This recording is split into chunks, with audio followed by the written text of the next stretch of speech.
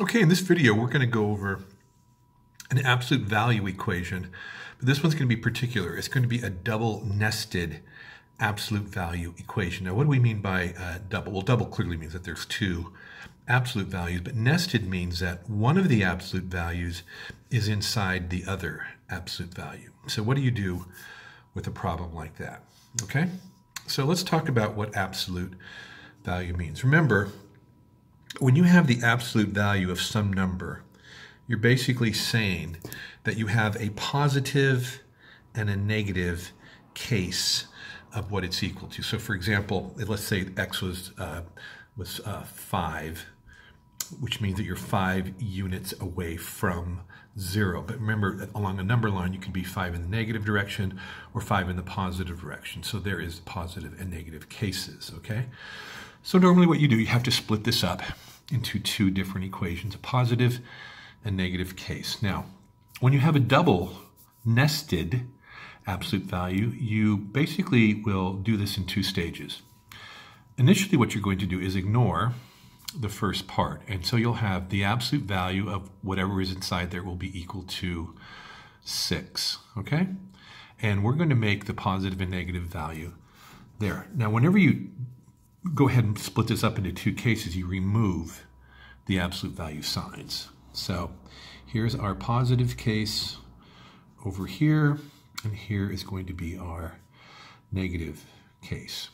Now let's remove the absolute value signs on the outside, and we're going to get x minus 2, the absolute value of x minus 2 is equal to a positive 6. Let's do the same thing over here. You're going to get the absolute value of x minus 2 is equal to a negative 6. Now, whenever you have, again, so now we're going to do the second stage.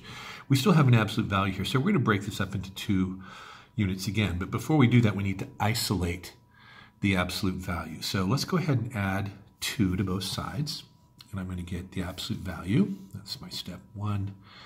There's my step 2. I'm going to get the absolute value of x minus 2 is equal to a positive 8. Again, just adding numbers to both sides. And over here, I'm going to get the absolute value of x minus 2, add 2, it's going to be equal to a negative 4. Now, this is actually going to simplify our problem a little bit. If we look over here, the absolute value of some number can never be negative, right? Because you're always talking about the number of spaces away from 0, or the number of units you are away from 0, and you can't have a negative number of units away from 0. So there's no solution here. So again, whenever you have the absolute value of something equal to a negative number, it's not going to be possible. Now over here, we can break this up into two cases. Again, my positive case and my negative case. Let's put those there like that. So my third step, I'm going to have, and remember you take those out, so I'm going to have x minus 2 will be equal to the positive 8, and x minus 2 will be equal to a negative 8. And again, we had no solution here. Let's keep going.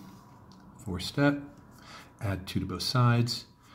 X is equal to a positive 10, or x is going to be equal to, add 2 there, we're going to have negative 6. Now, so we have two solutions here, but we can't stop there. We have to go back and check, okay? So let's go back and check these. Let's try positive 10. 10 minus 2 is 8. The absolute value of 8 is 8. Minus 2 is 6. And the absolute value of 6 is indeed 6. So this actually works perfectly. Let's try this one. Negative 6.